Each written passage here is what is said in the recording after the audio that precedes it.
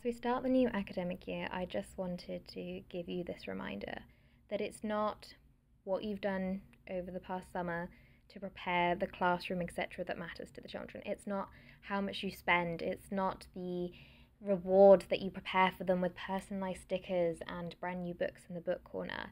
It's not about that, it's about the experiences and the opportunities to make learning fun that you provide for them. If you give them boring lessons but spend money on books, guess what? They're still not going to enjoy learning. They're still not going to have this thrill of acquiring new information. That comes from you. That comes from the deliverance of your lessons, your body language, your enthusiasm in your voice, the jokes you make, the relationships you form.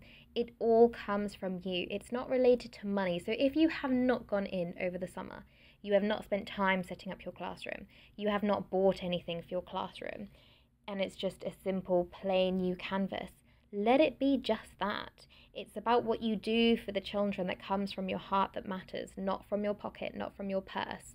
Okay, it's you that makes the difference to the children's lives.